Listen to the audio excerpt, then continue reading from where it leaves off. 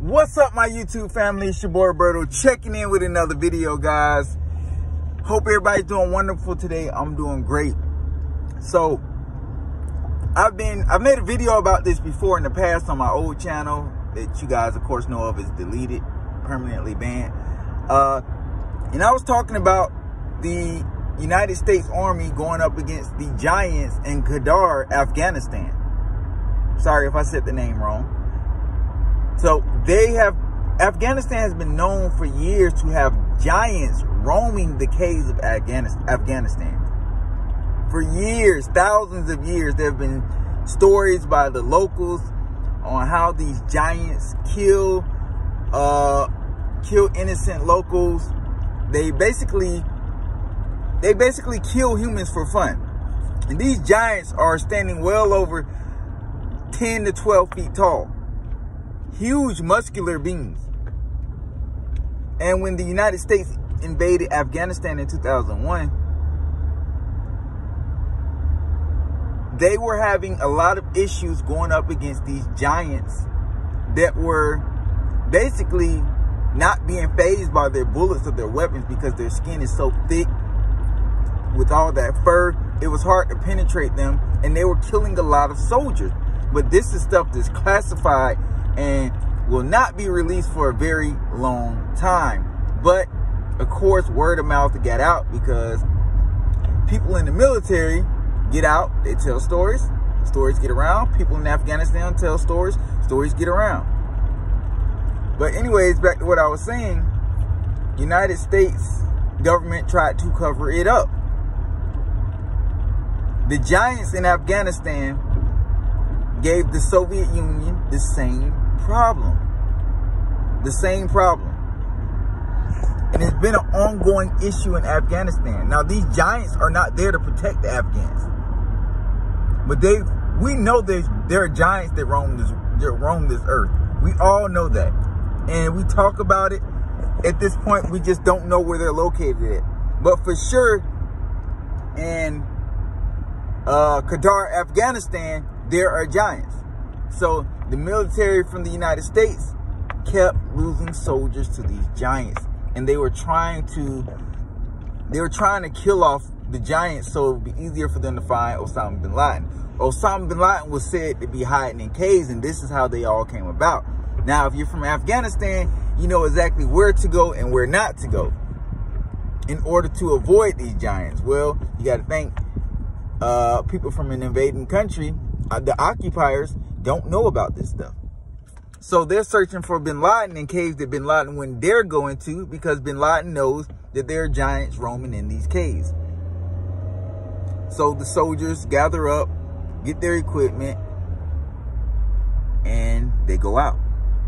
But the sad and scary part is about them going out is the high-ranking military officials knew about this, but they didn't want to tell the lower-ranking military personnel that were going in these caves because they didn't want to scare them and prevent them from not doing their job. But the only difference, the high-ranking military officials assumed that bin Laden had some kind of relationship with these giants. He didn't know much about them, but he thought maybe bin Laden had some kind of relationship and they would protect him some kind of way, but that's definitely not it. These things don't care who you are, bin Laden, Obama, whoever, they're gonna kill you. So, long story short, United States sends their Marines into these caves. We'll say they send 100 Marines in there. They lose 25 of them. 25 out of 100 Marines to these giants. Because there's a whole cave full of them. Not just one or two. There's a whole bunch of them. And these giants are built like something like the Hulk. Like they're very, very strong and muscular. And they also feed on the flesh of the humans that they kill. A lot of people are scared to go to that area, Afghanistan, because of the stories.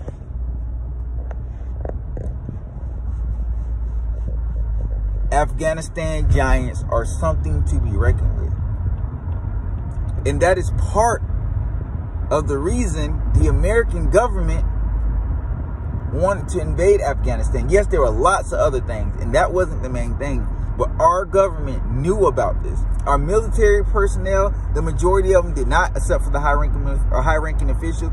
But this was something that our government was trying to hide because they wanted to expose these creatures and find out what's really going on, because of fear of Afghanistan using these giants to work against the rest of the world. Imagine if the Afghans learned to control these giants. They would use them for warfare, and it would make it tough on the surrounding countries. The U.S. knew this, but they didn't understand that these giants were not under the control of the Afghans. They did not. Now, back to these soldiers. They're in these caves. They're lurking through the caves, and then they get so far in, they start hearing noises. They start thinking it's an avalanche or something. Not an avalanche, earthquake or something. The ground is shaking. But little do they know, these are the footsteps of a giant. A giant. Everybody's scared. And you gotta think, inside these caves can get really dark at times. So depending on the time they went in there, it could have been really dark. And they could have been just, you know, trying their best to find something in the dark.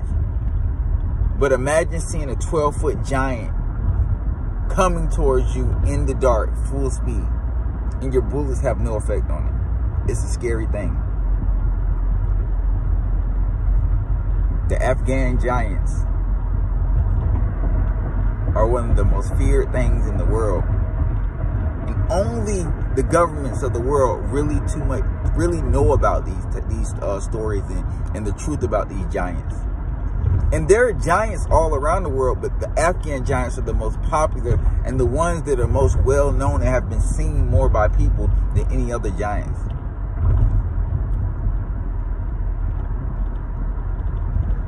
Locals go missing all the time because these giants are feeding off of them. I heard that they do sacrifices for these giants out of fear of the giants taking over their villages or their homes. This is the Afghan giants. Now, is there footage of these giants is what we want to know. Is there anybody brave enough to go try to get footage? I highly doubt it. I highly doubt it. Because, I mean, if it was just a couple of these things, yeah, people would test their luck. But because there's a whole family and a system of them, who's going to risk it? Nobody. Think about it, guys. The U.S. wants to create super soldiers comparable to those Afghan giants. So that is part of the main reason they wanted to get a hold of one. Get his DNA, find out why it's so powerful, and just research it. And then create the ultimate super soldier. That is why. That is why. So, I don't know, guys. Still doing more research on this, but I'll definitely be doing a part 2 to the Afghan giants. Let me know in the comment section how you feel about it. Have you heard stories about it? And does it scare you or what? And do you think the United States had a lot to do with this? And was this part of the reason we invaded? Let me know in the comment section, guys. Have a great day. Roberto Conspiracy Files checking out.